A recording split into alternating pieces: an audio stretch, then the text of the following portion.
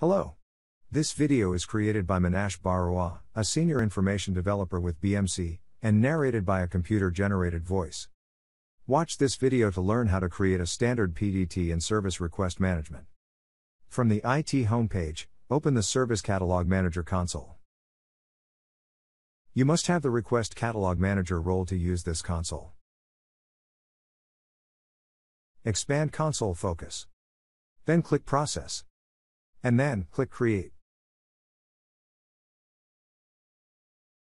In the Process Definition area, specify the status, name, and the company for the PDT.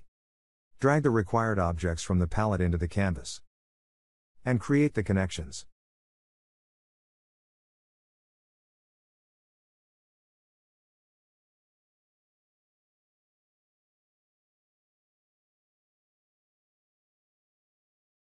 To delete an object or a link, select the object or the link and click the cross icon.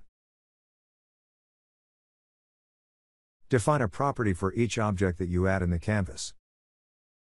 Verify the read-only information on the pane, and apply the properties.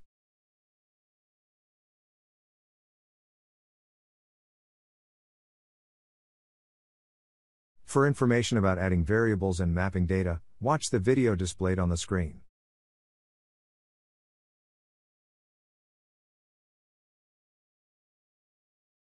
Use the Fit to Window, Zoom, and the Layout options to modify the canvas view. Once you have created the flow, save the PDT. In this video, we have covered the steps to create a standard PDT.